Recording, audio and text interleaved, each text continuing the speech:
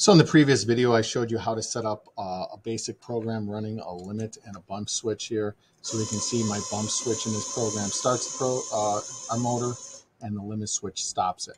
What I'm going to show you is keeping that same exact setup. I'm going to change the structure of this program. So I'm going to get rid of the if press buttons here. I'm going to come up to my events and I'm going to grab a forever loop. And from there, I'm going to grab two if statements.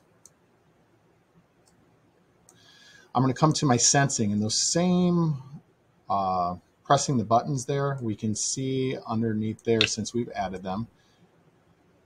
And instead of running them separate, I'm going to use these nested. So I'm going to use that same program. If bump is pressed,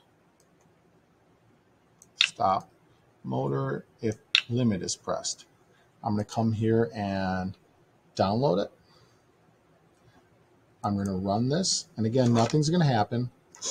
I'm going to press my bump switch, and the program's going to run the motor. If I hit my limit switch, it's going to stop, run, and stop. So it's another way of doing it, and when you get into more complex programming, when you use if statements and conditional logic instead of the linear logic we used in the previous